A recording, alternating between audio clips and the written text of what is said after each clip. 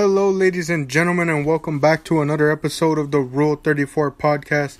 I'm your host, Jack, joined by my fellow recurring guests, Mr. Solis. And Pops. Sounds good. Alright, so before we start, I need to give a shout out to the music that I'm now using. You know, as I mentioned on our Instagram page, as now I found a way to upload the podcast to YouTube, thanks to connecting the accounts. The one issue we found was that intro song was getting a copyright strike because it's music that belongs to WWE. So had to go on a search for a new intro, and I thought, well, why not go to the artist that I'm using for the outro to find a similar song? And before I even did that, you know, because I did end up using the outro still, but that one didn't get copyrighted strike. So when I saw that, I was like, I'll use the intro, but just to make sure it's fine, I went out of my way to message the artist about if it was fine to use his music and as long as we gave him credit. And the artist did reply back and said that he was completely fine with us using the music for the intro and outro, as long as, you know, we give him credit, and he even told me where to give credit to. Wow. Who is this artist, Jack? Kubbi, Kubbi. Oh, cool. Thanks, Kubbi. I actually discovered him from watching other videos. I heard a song, and I'm like, man, what song is this? And I found it through the comments and everything. Really good music. It's instrumental music, but it's really good music. This guy's got great music. Yeah. So well, I just want to say congratulations, Jack and Dom. Who else is part of your operation, Jack? Well, I would say Oscar and Lisandro are definitely a part of it, but you know, sure. As of right now, because of their busy schedules, I think they would agree they're more of recurring guests for whenever they are free. Okay. But you know, hopefully Jack, in the future. Dom, Oscar and Lisandro. One, I miss you. Two, I'm proud of you, and congratulations for having made a milestone in the podcast industry that we never saw in school, which was get copyright struck. Goodness, it's like a badge of honor. Yeah, you know, so for the listeners who don't know, Mr. Solis and I did the podcast for me it was 4 years, or 3 years that he was there when I was in high school, and then I did it the 1 year with two other teachers, you know.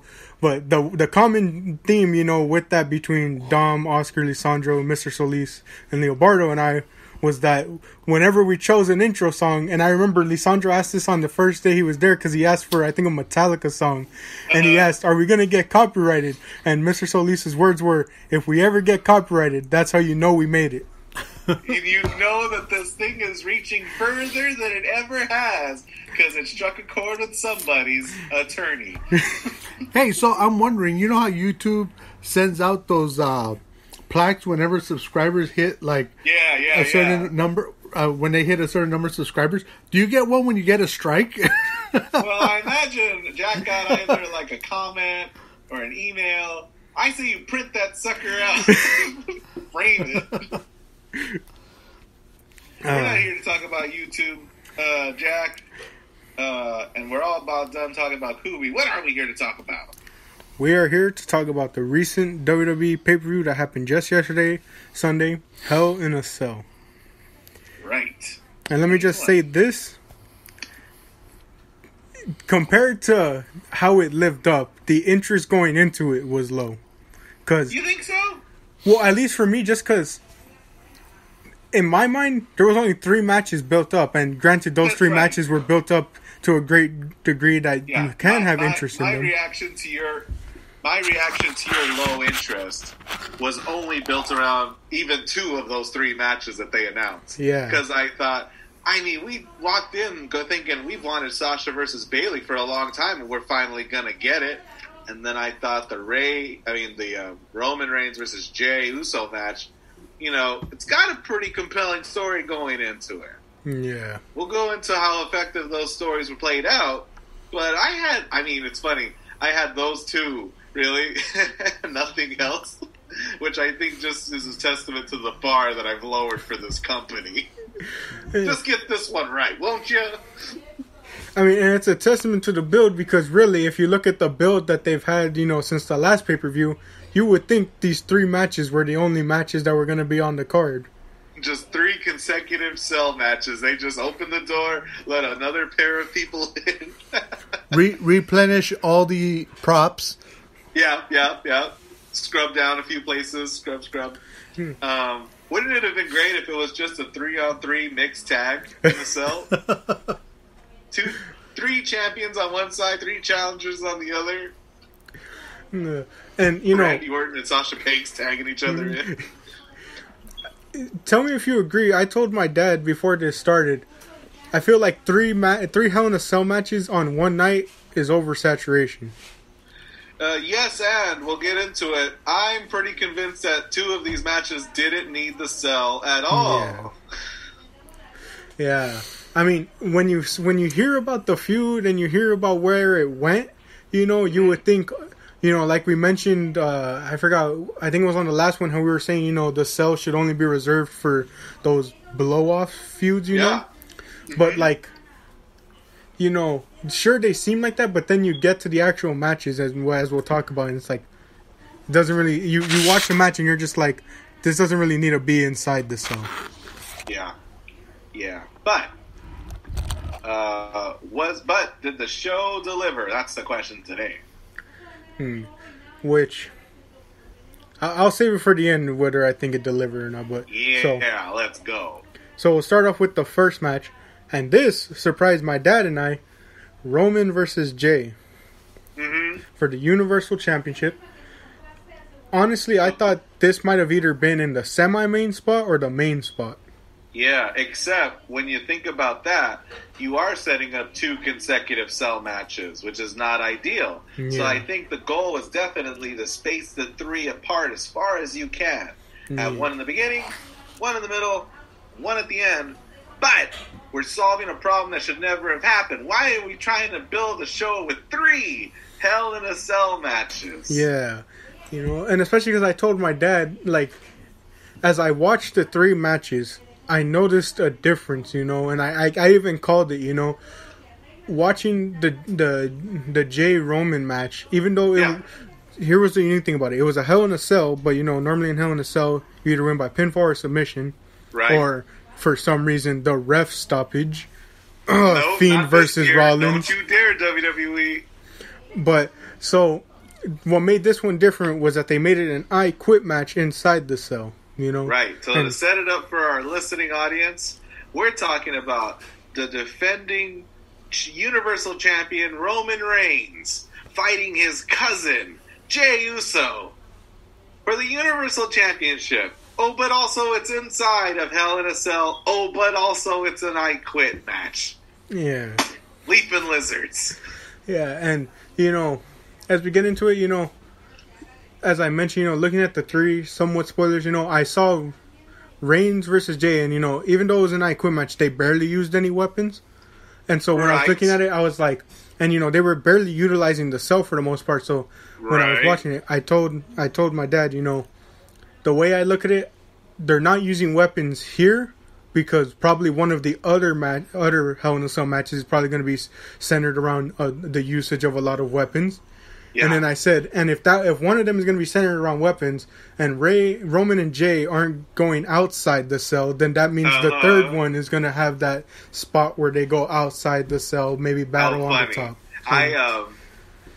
When we got to Bayley and Sasha and they start using weapons, we'll get more into that. In my mind, I thought, why isn't this the main event? Oh, because they're going to do that top of the cell stuff with the other 2. Yeah. I got so mad. But we're on Reigns and Jay. It didn't need a lot. They used as much as they needed because what did we need? We needed both men to pummel each other to the point where the other says, I quit. Which is frustrating because who quits from being punched in the face or, speared in the gut? This was a match that sort of needed submissions, Yeah. Even a wrench on somebody. This match was kind of like a why, kind of like why is this even a match? It's like I understand.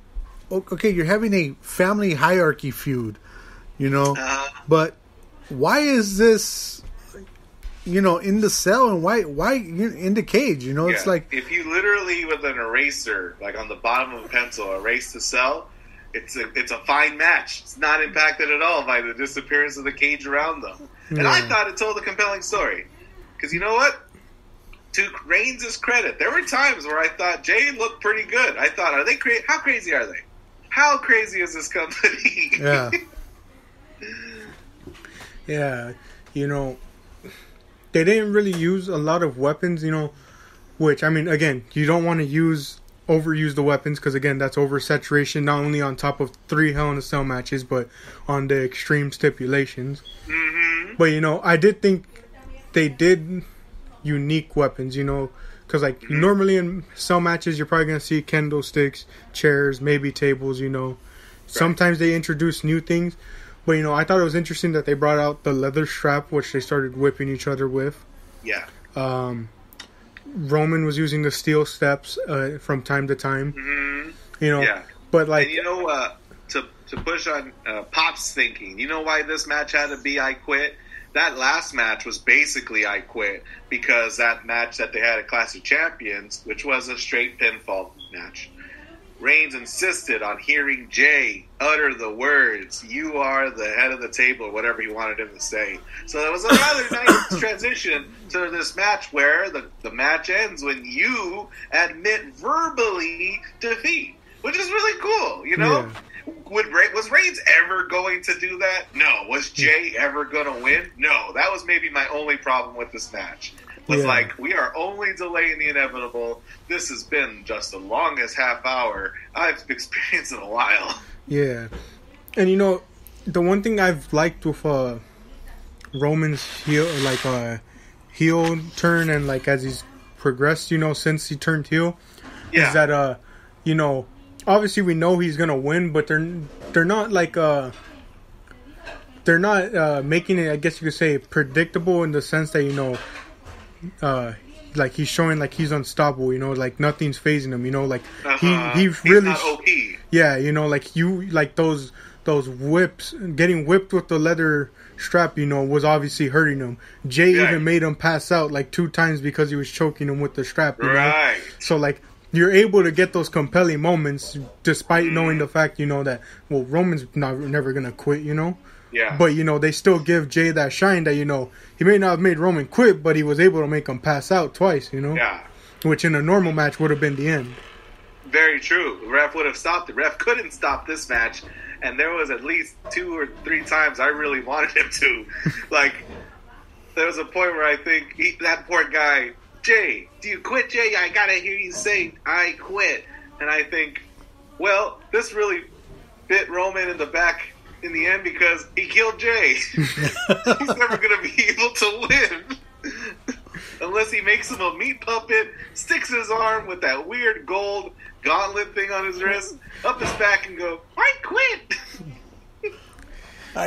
That's what I was telling. That's what I was telling Jack. I'm like, are we gonna get one of those Mankind I quits? Yes. Paul Heyman looked like he was positioning himself right next to the announce table. I'm like, who's near the PA system that's gonna start screaming, I quit, I quit? I was looking for shenanigans as well. Yeah, but it was funny, because despite the rumors, that this is what's gonna be built up for WrestleMania. That final moment where all the authority figures, Adam Pearce and all the backstage people come in to try and authority. They come in, trying to save Jay, trying to save the refs since Roman was beating up on the refs and stuff. And my dad and I were somewhat expecting, out of nowhere to hear The Rock's music or some family member's music that was gonna come out.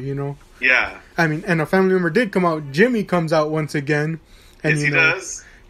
He again